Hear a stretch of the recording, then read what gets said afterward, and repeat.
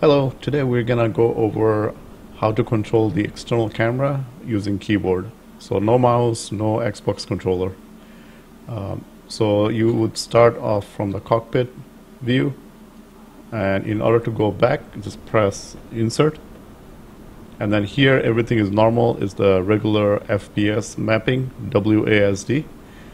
Not a problem. Now the problem becomes when you have to rotate, because the key binding is 4 and 6. So you have to use the other hand. So what we'll do is we'll do a quick change to the key binding.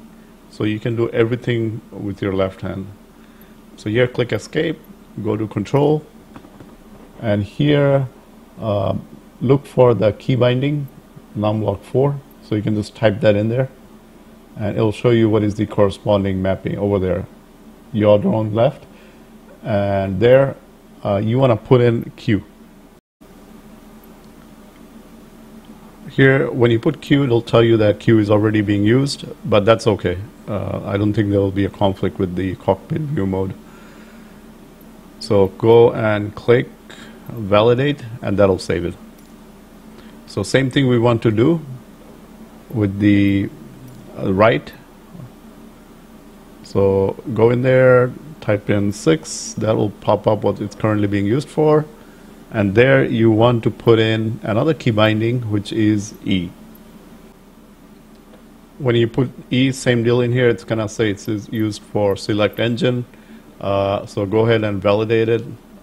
If you do use select engine, you can map that to another key.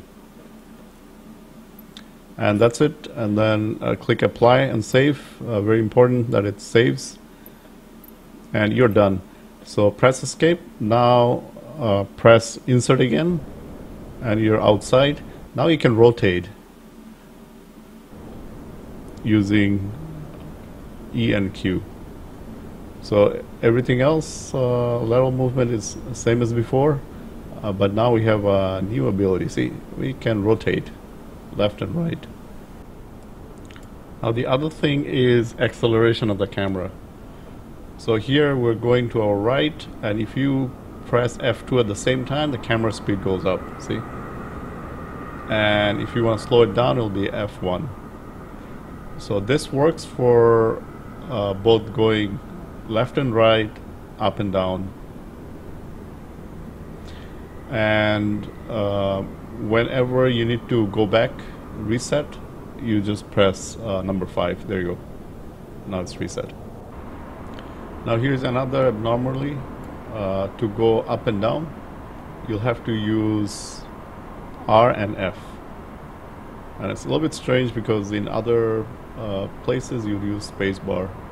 But that's okay, this is not as bad because you can still do this with your left hand. And acceleration applies same, you press F2, that'll accelerate the vertical camera movement.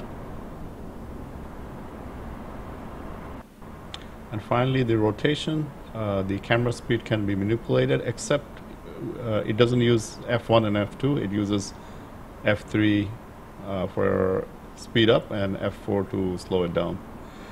And last thing is, remember, if you get stuck, press 5 to reset it, and careful with some shortcuts like T that will lock up the camera. Alright, happy flying!